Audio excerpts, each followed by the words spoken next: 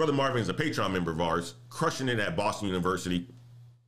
And we had a coaching session a week and a half ago.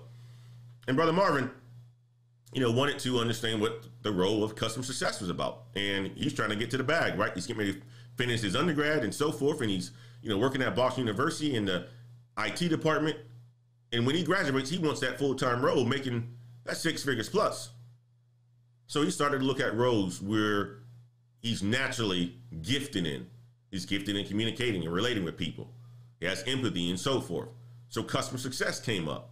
And he asked me about customer success because I led a customer success team. And I've always worked in customer success, if you think about it. And I said, that's a fantastic role, Marvin. But do you know anything about customer success? He only knew the highlights of the title. So in our coaching session, I asked him to find out more. How do you find out more? Well, you find out more by doing research on the role. How do you find out more? Well, you find out more by talking to people who are in the role. He made 12 LinkedIn connections, talked to 4 of them. Now he knows a lot more about customer success, and this is the path that he wants to take. This is what I ask in my career consultations when people come to me and say, Antoine, what can I do? What path should I take? Well, you have an interest in something. How do you find out more about it? You find out more about it by doing the research, but by talking to people. Don't just think that it's always going to be rainbows. No. Talk to people because they're going to give you the good, the bad, the ugly. I turned down a job opportunity inside my company. And I turned it down because, one, it was a step in, a direction that I potentially could use to catapult me to the role that I want. But I don't think I needed the role in order for me to do that. Right? So, of course, I talked to a whole bunch of people about specifics of the role and the project that I'll be leading. And it didn't sit right with me. But how was I informed enough to make the ultimate decision and say, no, I'm not going to take that role? I had to talk to people. That's how you find out about the different roles in tech, guys. If there's something that you're interested in, you want to get to that $250,000, right? You want to be AI and me, you want to be PBO, you want to get into cybersecurity. How do you know what roles exist out there? First, research, and then start to talk to people who are in those spaces. That's why our network is so powerful. We have people from all different backgrounds, from the military, Navy, Army, Air Force, people in cybersecurity, people in supply chain, people in HR, people in project management. Join the Patreon. The network is powerful. If we don't have somebody in that space, we can point you to somebody who is in that space. Connect you on LinkedIn and so forth so that you can talk to people to make the right decision for you. So I wanted to touch on that one, guys. Product management. Now you guys are experts. Now you are experts in product management. And maybe this will be a path for many of you. Many of you have the mindset to be an entrepreneur. Many of you want to leverage the current skills that you have to not do anything but coding and so forth. Great role for you. Great role for you. Hey, I'll tell you this before the beans. An MBA is expensive. I think it's a great opportunity to get an MBA if you can get the funding for it and if you know why you're going to use it. MBA is a great degree, but you have to have a good understanding of why you're going to use your MBA. Because many people just get their MBA, they have no reason for getting it. And they're expensive. And if your job isn't going to pay for it, that's a huge investment. And we're smart enough today to understand that we have to look at things with 3 letters, ROI. What is the return on an investment? I'll tell you a story. I got my MBA. The only reason I got my MBA because I knew it was going to help me get to the next position. I paid $180,000 for that damn thing. There are many people who paid $188,000 and $80,000 for an MBA. They ain't did shit with it. Don't be like those people. Right? Don't get a degree because you want to walk around with a badge of honor, because that badge of honor is only going to be your tattoo that nobody cares about. Yeah, they ask you a question, you got your MBA. But was that tattoo nice? Or what does that tattoo represent? If you can't explain the story of why it was beneficial for you, nobody cares. So I tell people all the time, the MBA is a fantastic degree, and it does have a good ROI if you are using it for the right reasons.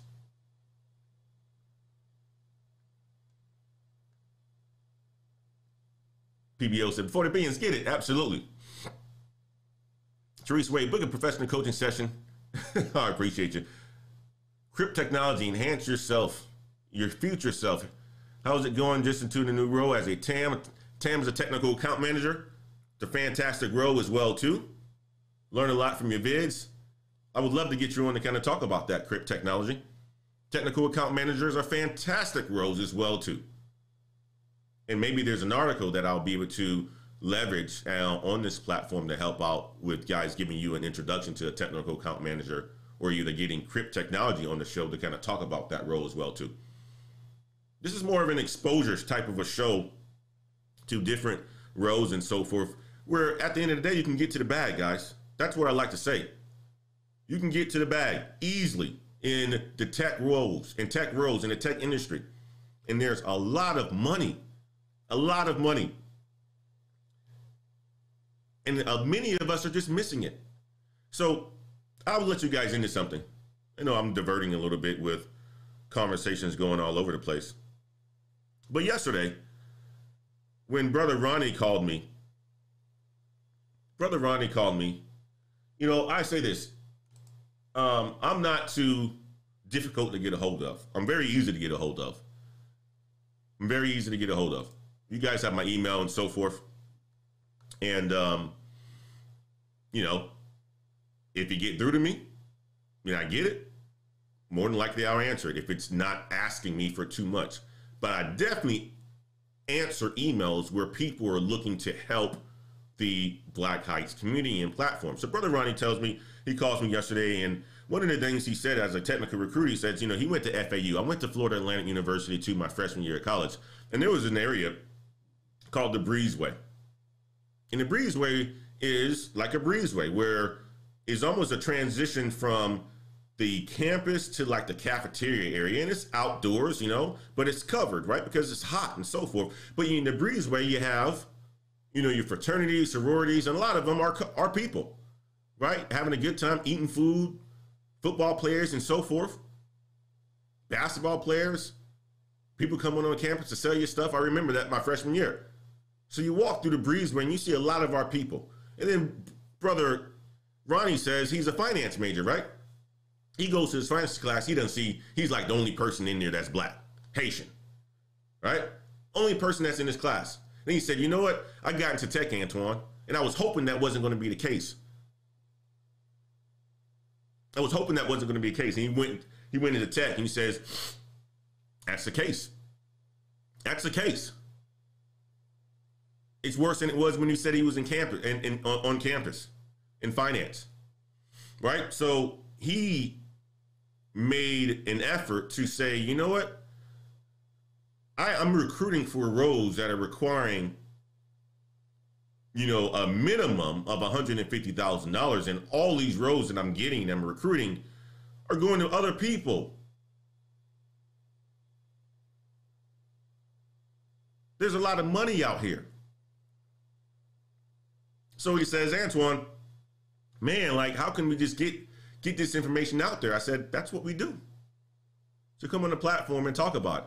But the whole point of me getting and going on this tangent is that there's many ways that you can get to the money in tech. It's a lot of diversity out here. All you got to do is pick a path, gain the skills, and make the money. That's it.